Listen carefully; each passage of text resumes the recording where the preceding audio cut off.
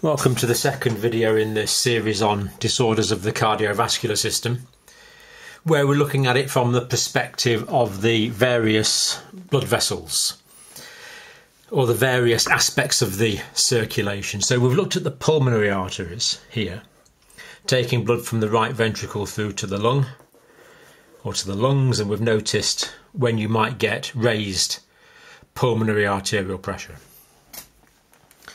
In this clip, we want to consider the systemic arteries. So what diseases affect systemic arteries? Well, we notice the normal blood pressure in the systemic arterial system is 120 over 80 millimeters of mercury. 120 systolic, 80 diastolic. Or that might be a blood pressure that you typically find. If you're young and fit, your blood pressure may be quite a bit lower than that. That's acceptable. In fact, it's good. So we're thinking about systemic arteries.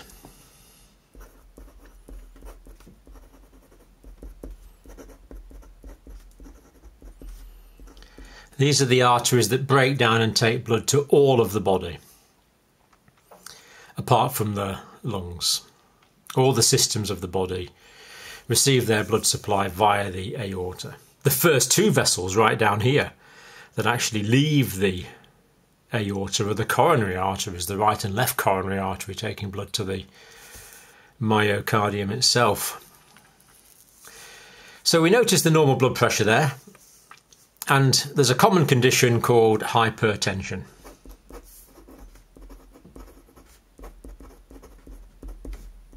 Hyper, of course, is high. Tension means pressure.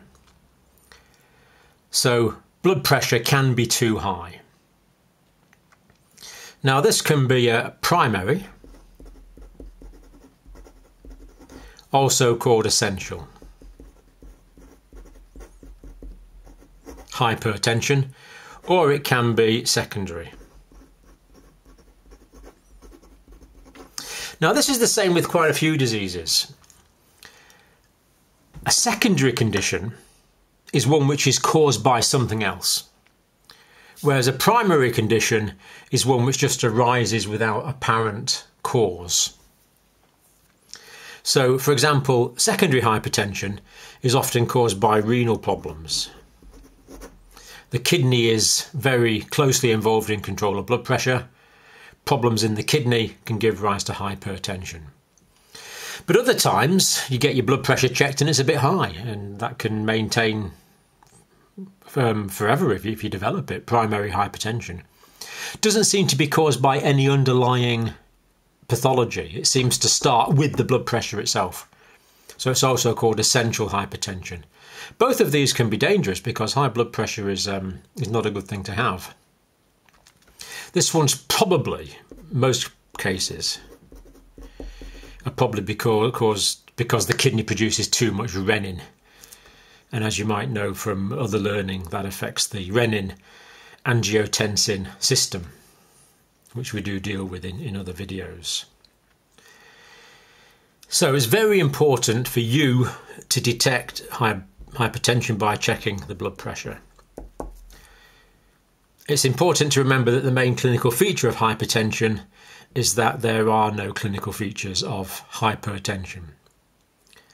The most important clinical feature of hypertension is that there isn't any. We detect it by taking the blood pressure. And that's because blood pressure is auto-regulated throughout a wide variety of pressures. So with a blood pressure of 90 or a blood pressure of 160, the amount of blood going to your brain, for example, should be auto-regulated. So very often people are hypertensive but don't feel any adverse effects from that. We have to check it. So taking blood pressure is an essential part of every physical assessment. It has to be. Now, if the blood pressure is raised, we've got effective medications that can treat it. We've got a range of medications that can treat it.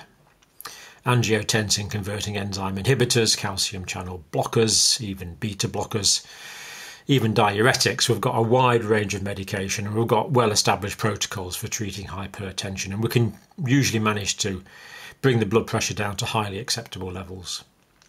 But if we don't, the problem is the hypertension causes complications.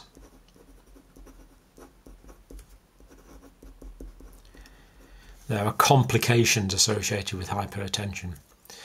And these can develop silently because the patient may not be aware there's anything wrong with them. Now, the hypertension can occur on its own, or it can occur with obesity, or it can occur with the metabolic syndrome, where it can be associated with dyslipidemia, hyperglycemia, particularly in patients with abdominal obesity. But it can just present on its own. There's a genetic component sometimes, but again, not necessarily. And there are complications. One of the complications is atheroma. Develops in the blood vessels, the disease process of atherosclerosis.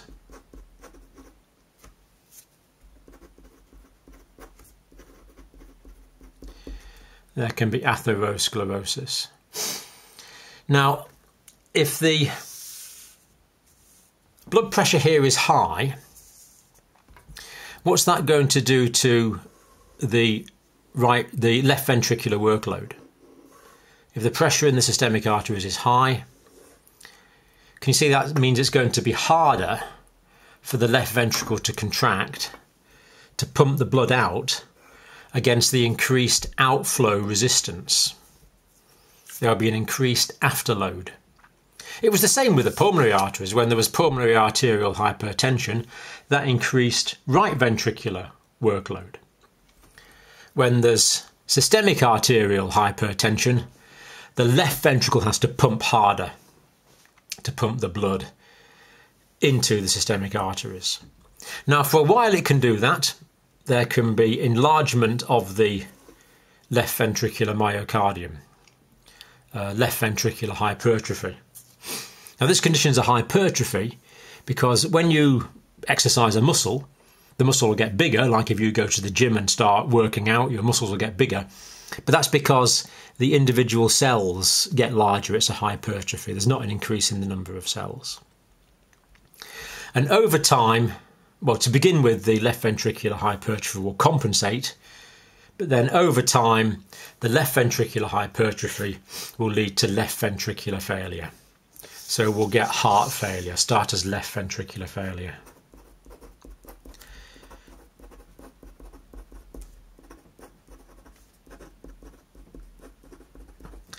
So that will lead to heart failure. And if the left ventricle fails, if the left ventricle is not pumping the blood out properly, then that will mean that there's some blood left in the left ventricle at the end of systole. That's going to make it harder for the blood to get from the left atrium into the left ventricle. That means the blood is going to find it harder to get from the pulmonary veins into the left atrium. There's going to be a damming back. So because the blood's not effectively pumped out of here, because the left ventricle is failing, the blood will dam back to here, will dam back to here. So you're going to get a pulmonary venous hypertension, and that can result in pulmonary edema. So the left ventricular failure can result in pulmonary edema. Just the same way as the right ventricular failure means the blood is going to dam back, and that can cause pulmonary edema. If you follow the circulation back this time, you follow the path of the congestion. And left ventricular failure does not have a good prognosis. It's a very serious condition. The kidney is like a constant blood pressure, so there can be renal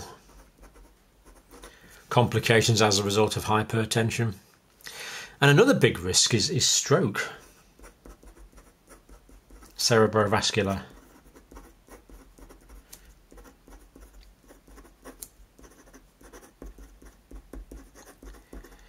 Cerebrovascular accident, one of the primary causes of that is hypertension. So very important that the pressure in the systemic arteries does not become too high, so the person does not become hypertensive and therefore will not suffer the complications, of which we've just sketched out a few here. Now, if you recognise the hypertension and treat it, you can prevent these complications and other complications. There's many more complications. Dementia, for example, is more common.